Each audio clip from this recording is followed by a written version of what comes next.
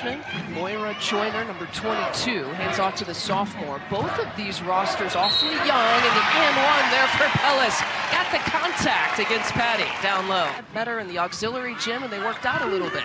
She had a good sense of humor about it. She says, I have 9 other fingers, I'll be fine.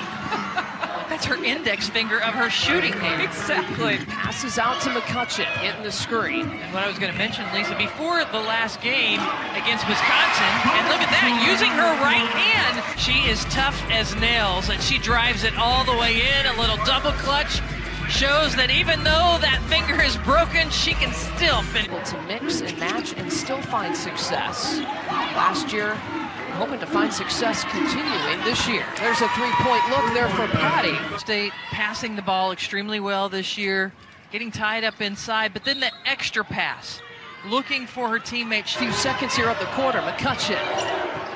Holly working around to Osment. 4-3. Michigan State hanging with a little momentum. It cuts the lead to 1. Winner misses everything on that three-point attempt. Bell chases it down. Blown for 2. Nice pump fake and step through. A couple of paint touches here for Ohio State. Their bigs aren't necessarily the back to the basket kind of bigs, but they certainly have a height advantage, but Bellis doesn't care about that. 18 points against Penn State. Important contributor. They need that from her inside. Mikula Shikova, strong move and an and one for the freshman. Howden with 4, Osment with 4. McCutcheon had the one bucket. She pulls up and fires. She needs to break that finger more often.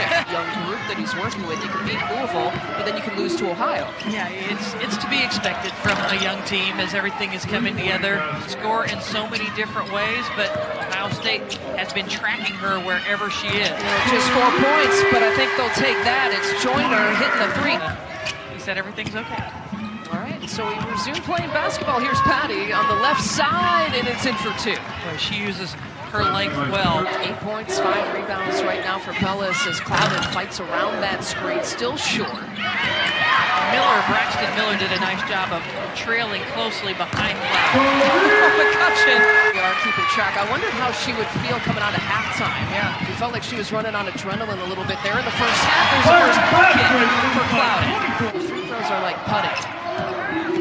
Very much a mental game, I should know. It's going to be hard putting. Holly off the glass for 2. Michigan State has a 2-point edge. Hesitation move. The kick out here to Holly. Nice mismatch there. She goes up and under right at Uhas that time.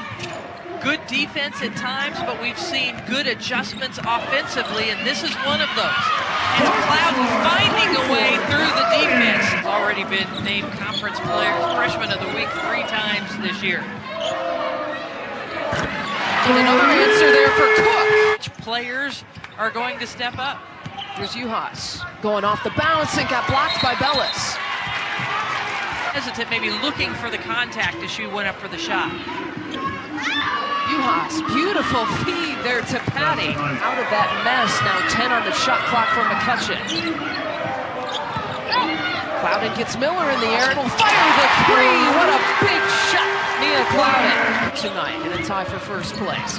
Here's Ohio State, Green with the crossover. Mikula Shikova, what a big shot to match it. But Mikula Shikova took advantage on a couple of possessions ago.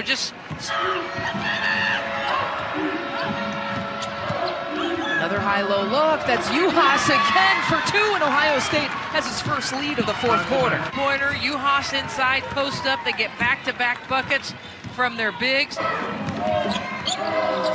Clouden over to Cook. Gets bodied up by Uhas. Doesn't matter. Ties it at 63. That was not an easy shot. Give it back to Clouden, and they let her have it. Here's Miller defending her. Clouden. Spin move. And 1. Nia Clouden. They just allowed Clouden to go one-on-one against Braxton, and then Uhas, look, it just barely touches Clouden, but she reaches in there, should not be reaching in there. No foul so far here for Michigan State. Ahead by 3, there's the tie attempt. It's off the mark. Sheldon had a look at it, and a huge win at home for Michigan State.